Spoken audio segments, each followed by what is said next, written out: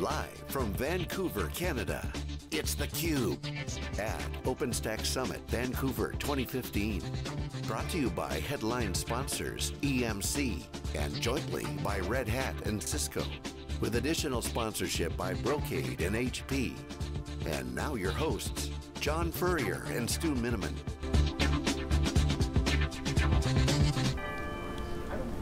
Okay, welcome back everyone to theCUBE. This is the OpenStack Summit live coverage here in Vancouver, British Columbia. And we are here live, bringing all the data and sharing that with you. I'm John Furrier, the founder of SiliconANGLE. I'm joined by my co-host, Stu Miniman, the analyst at wikibon.com. Our next guest is Mark Shuttleworth, founder, Ubuntu. Welcome back to theCUBE, great to see you. Great to be here. We said the March Madness, you got dropped out early, but next year we'll get you. Great to have you on. You're a celebrity in the industry. You've been on before, you've been in space. The container stuff's crazy, cloud's crazy, OpenStack's crazy, open source. What are some of the things you guys are talking about today? Because the conversations have been across the board. Yeah. Big engineering discussions, people deploying. What's your take on all this? Well, I think the outstanding shift that we've seen is this the user presence at the summit, right? It has been a vendor kind of event, and I'd say there's at least 40% users here. Which is great. Great for two reasons. First, it gives meaning to all the work, and second, it helps shape what the platform actually ends up doing, right? Yeah, and you get the real data because the users will tell you what's important to them, not just vendors kind of with Dave Vellante the urinary Olympics, talking about their speeds and feeds. Now it's the rubber hitting the road. Yes. You get the users saying, and what are the conversations are those users having? What do they want? What's the language? So I think the key issues now are deployment and operations are the more interesting part of that, right? So you can stand up a cloud. How do you grow it? How do you scale it? How does it deal with errors, failure? What's the operating model behind that? What kind of choice do you have in all of the different components you can integrate into that cloud? How expensive is it? Those are all critical conversations, and they're happening this time. Yeah. So Mark, when Canonical was founded, one of the things it tried to help do was bring Linux to really more non-technical people. Yeah. So how are you extending that into the OpenStack community? So our vision is that you can point our OpenStack distribution at a cluster of hardware of arbitrary size. 10 machines, 10,000 machines. And it will build the cloud that you ask for. So you can choose your software-defined network. Juniper, Midakura, PlumGrid, Nuage, Cisco are all bringing their software-defined network plugins effectively to our OpenStack installer. You can choose your software-defined storage, and Swift and Ceph are there obviously, but we announced this week NextCenter and SwiftStack. There are more in the pipe, and the idea is to give users the choice of all of the best-of-breed components, but without them having to shoulder the burden of then building the architecture, actually deploying the cloud, operating the cloud. All of that's automated. Yeah. So talk a little bit about LexD. LexD. It was big kind of buzz. One of the things I said, there wasn't a lot of drama this week, but I did see some splashy headlines about war and what you're doing. Help educate us a little on that. Sure. So LexD is the continuation of LexC. We take LexC, which has been the fundamental underpinning of all of the open container work in Linux over the last couple of years. That work is largely led by Canonical. It was started by IBM. Most of those guys now are at Canonical. All of the core contributors effectively to LexC. It's now become LexD because it's grown a daemon, and that's because we can do live migration of containers, which is incredible. So LexD is a hypervisor. It gives you essentially container machines, and in those machines you have CentOS or Debian or Ubuntu or RHEL in 1.5 seconds with no virtual machine overhead. So that's very, very cool. Yes. So tell me, is this like vMotion was for VMware? It sounds a little similar, but probably different. That's exactly right. All right. So LexD is a hypervisor that uses containers. And we're working with the silicon manufacturers to give you silicon guarantees of isolation between those containers so that it's completely secure, even if there's a bug in the kernel.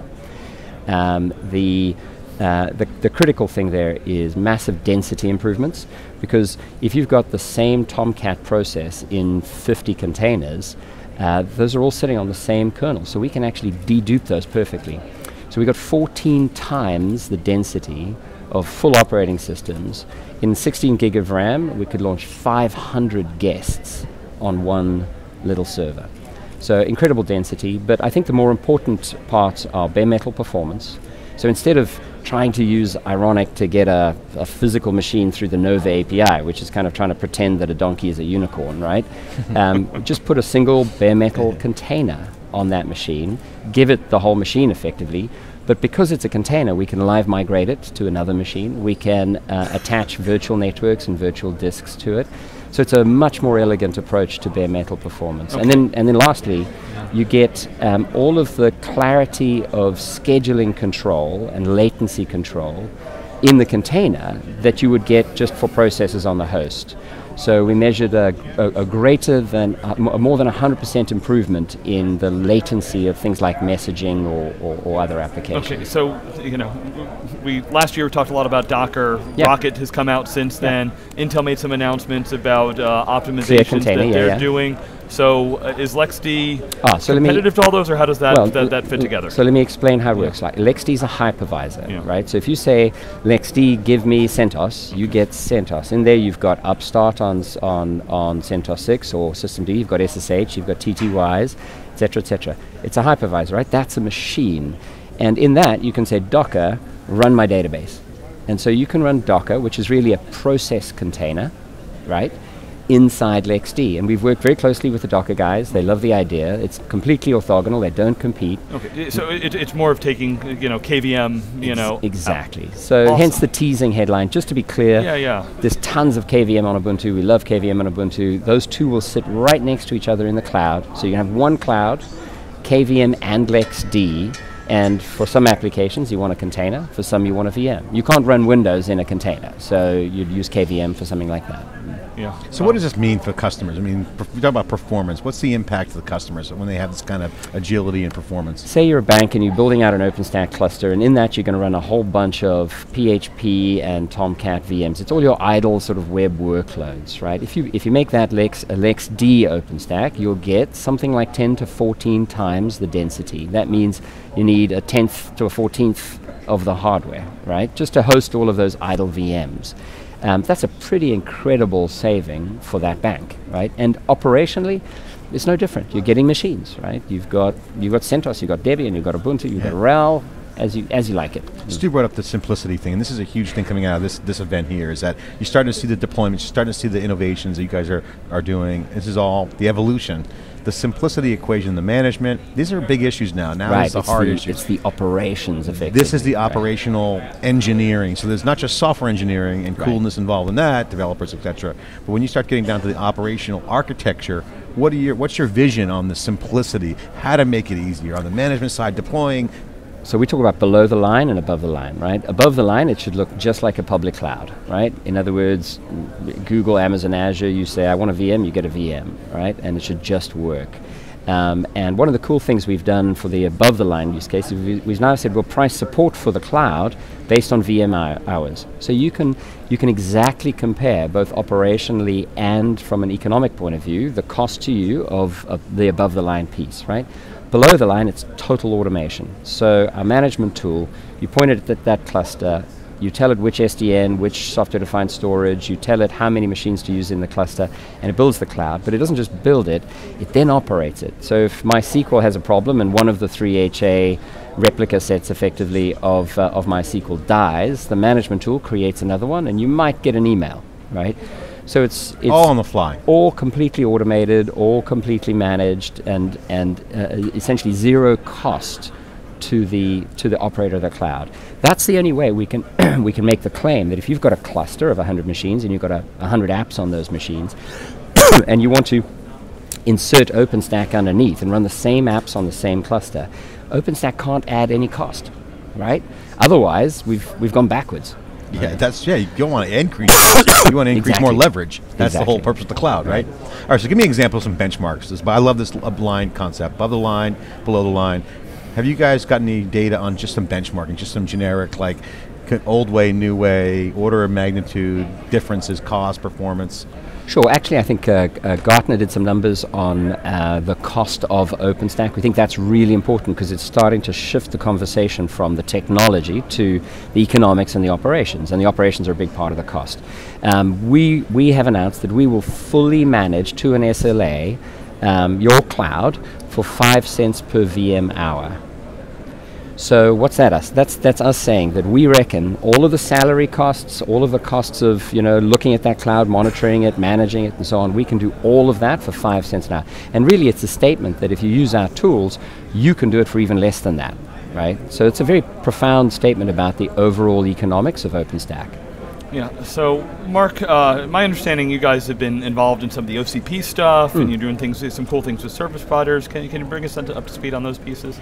Yeah, I think OCP is turning into a great forum to connect the mega operator thinking to traditional IT, right? The most recent summit in San Jose was outstanding and very, very well attended. But more importantly, increasingly enterprises are saying to me that they just want to buy hardware by the rack. They want to rack it and stack it. They want to turn it on and then have it be running OpenStack in 15 minutes. So a lot of our thinking is shaped by that vision, and OCP really complements that because it's defining those racks. What's the future of OpenStack? I mean, you said the vendors aren't just pissing on each other now because it's got some community balance. More importantly, people are differentiating, right? At the same time, the users are here. Everyone's talking. They're all connected. So you got a pretty decent community right now. It feels equilibrium's kind of set its pace. People got their swim lanes, whatever analogy people want to use. Differentiation now becomes the big thing. Now it's proof to value, right? So what do you see in that regard? Value creation, differentiation. If you're a vendor, you got to differentiate and then provide value. That's the flywheel of the new business model. What's your outlook on the community? Well, I think our view is that if that below the line, if that cloud essentially was completely automatically built and completely automatically managed, that means it also can evolve, right, automatically. It can grow. It can grow new kinds of storage. It can grow new kinds of hypervisor. And doing that means that all of this innovation can essentially be surfaced to users without them having to become experts in any of it, right? So behind Cinder, we can do incredible things with storage. Behind Neutron, we can do incredible things with networks. Behind Nova, we can do incredible things with hypervisors.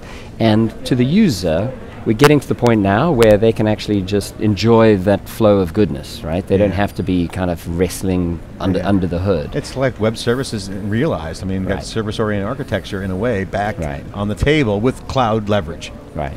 I think the heart of our strength in OpenStack has been that we've always taken the view that OpenStack is a service-oriented architecture, and we should model it, which we do with Juju. We should just model it as what it is. And that makes it really easy to build, compose, stretch, scale. And that's the linguistics that customers talk in. They don't talk in, I need some Cloud Foundry. They talk, I need services. I need to plug this to that, wire stuff together, and make stuff work. For sure. Whatever's available. For sure. Yeah. All right, so I got it. Well, hold on. So one question. So we had VCs on earlier. So I got to get your industry take, given your legend in the industry and experience and run a big company as part of the future. If you're an investor, how the hell do you make sense of OpenStack? I mean, got Gartner saying, oh, it's science projects, and the VCs are confused. Certainly they're not investing in the AWS ecosystem, a little bit different dynamic. We had one VC say, I can't do business in there at Amazon. Right. But in OpenStack, it's a contrarian view, but he's doing work in there at Storm Ventures. That's Ryan Floyd. But if you're a VC, how do you look at emerging opportunities, startups? What's the growth areas? What do you bet on? How do you make those bets? Well, I heard a great description of things the other day where someone said, what startups do on the public cloud is kind of advertising, and what they do in private is where they make money. And so I think OpenStack is super important in that equation because to a bank, to a media company, essentially, their OpenStack is their internal expression of the stuff they would do in dev test on the public cloud, perhaps, right? So that's where the money is. We're delighted that the majority of those continue to be on Ubuntu. It doesn't matter if they're in telco, banking, media, right? And I would agree that if you're a startup, you want to make sure that you can do stuff on the public cloud because that's where people can quickly consume it, but you also want to be able to deliver that goodness on OpenStack. For us, Charming, Juju, is a great way for those guys to encapsulate their stuff so that it can go onto all the public clouds and onto OpenStack. So it's a great way for startups to essentially hit both of those markets. In terms of making money on OpenStack itself, we saw a reluctance from the VC community to continue underwriting, the OpenStack distributions, and Nebula wasn't able to raise another round. I think that's really good. I think it's a signal that we would say that the winners and losers are already set, right? And I think it's pretty clear to us that that's the case.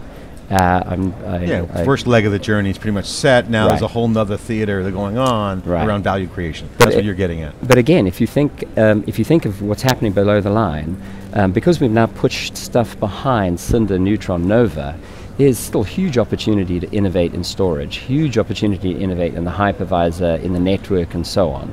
And those guys will attract money, because now they can very quickly do a proof of concept in, say, a financial institution that's comfortable with OpenStack, spinning up a new cluster with their stuff in it and letting their developers throw workloads at it and see if it makes a difference. If it makes a difference, they'll sell their stuff.